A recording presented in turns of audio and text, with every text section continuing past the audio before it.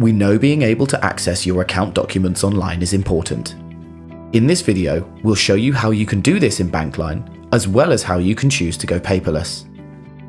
To access statements on Bankline, you'll need the View Balance and View Transaction privileges for the relevant account. Speak to your administrator if you need to review your access. To download your statements, select Statements and Documents from the Accounts menu. On the next page, you'll have a selection of document types available. Select Statements. If the account you're looking for is one of your favorites, you'll see it listed on screen, or you can search for it by name, number, or sort code. You'll now see all the statements from the current year available for download. You can also use the drop-down to select a different year. When you've selected the statement you need, just click the download link. Statements and other documents are available dating back to July 2023 and will build over time to hold 7 years worth of information. If you need to request a statement from before July 2023, start a chat with Cora. Statements and documents are available for domestic sterling accounts. This doesn't include any external or currency accounts. No documents will be available if there weren't any transactions, charges, or interest for that month. Downloading digital copies of statements allows you to store and share them conveniently. Reducing your paper use is also good for the environment. Lots of businesses are choosing to go paperless, and you can do this in Bankline simply, in just a few clicks.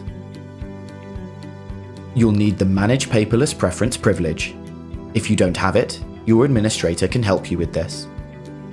To stop receiving paper statements for an account, click on Administration and select Manage Paperless Preferences.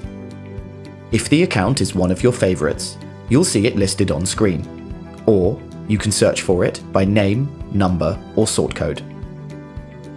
If the account is grayed out, it's either a currency or external account, and you can't manage paperless preferences for these accounts.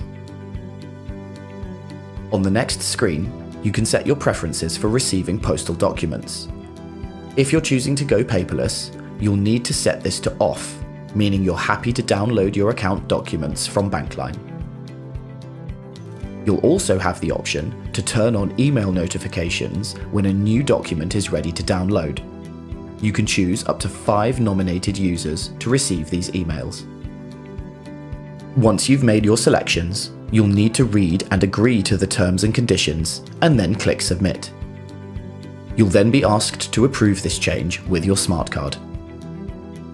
If you'd like to change the frequency with which you receive your account documents in Bankline, then just start a chat with Cora and type Statement Frequency. For more information on getting the best out of Bankline, go to natwest.com/business/Bankline.